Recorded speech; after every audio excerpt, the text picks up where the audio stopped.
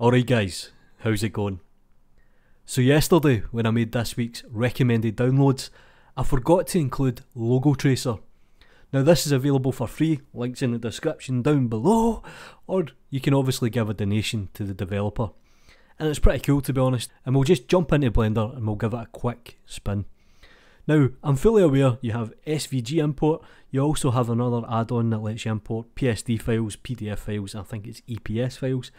But Logo Tracer pretty much does exactly what it says on the tin. Now I've gave it a kinda, not a difficult image, but something I know that might trip it up. So if we go to open, I'll open the image on the desktop and it's just a spider web. Now this isn't 100% black and white, it's kinda sitting on the grayscale a little. So if we hit preview, you'll notice that it's a little bit janky. So what we can do here is we can actually put the quality and put the steps up to high. And this should hopefully fix everything. There we go, perfect.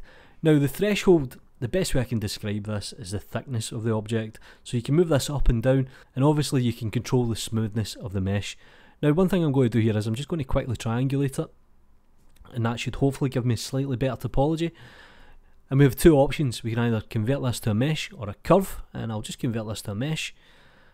And there we go, perfect, that's how it works. So this video is going to be a little bit short, so we might as well kind of tart it up a little bit here.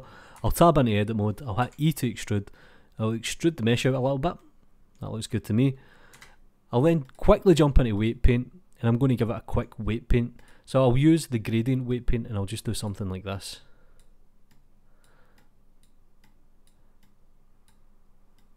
That should be perfectly fine.